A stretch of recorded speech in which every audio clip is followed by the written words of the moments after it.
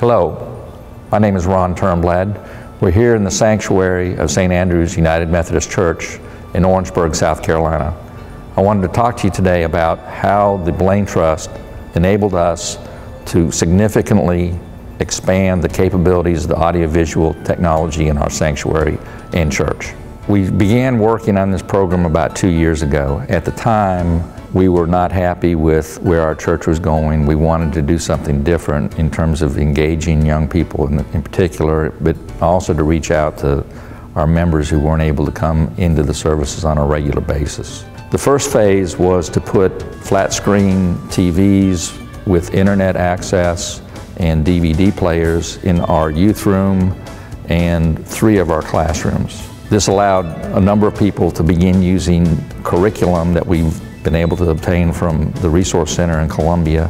That initial phase included a totally new sound system, a sound booth to house all of the equipment, and a multimedia system.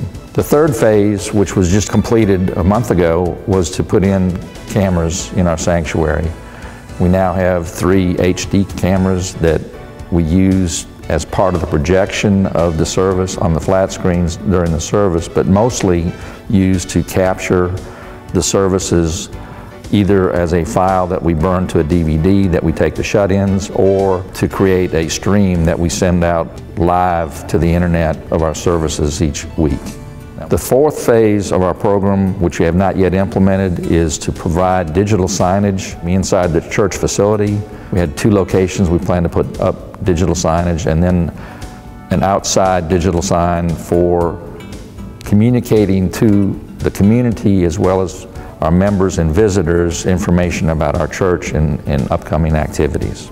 The ad hoc committee was informed of the Belin Trust, and we submitted a grant application, and we were awarded a $30,000 grant, which was a huge blessing for us.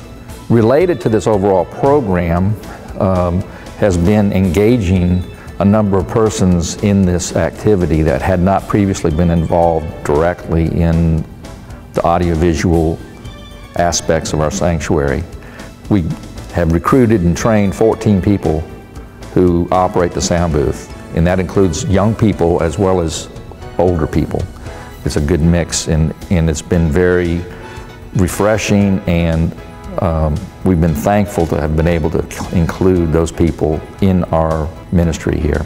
All of these things have cost us money, and we would never have been as far along as we are today without the Belin Trust.